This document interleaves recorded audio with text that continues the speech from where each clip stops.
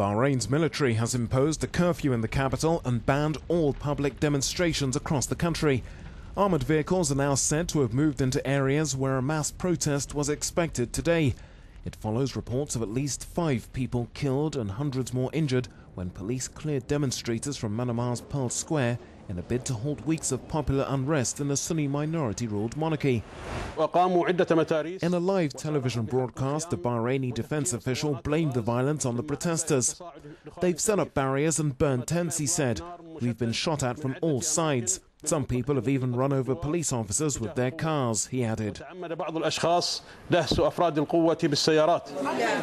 Hospital sources say 3 policemen and at least 2 protesters were killed in the assault that began a day after Bahrain declared martial law.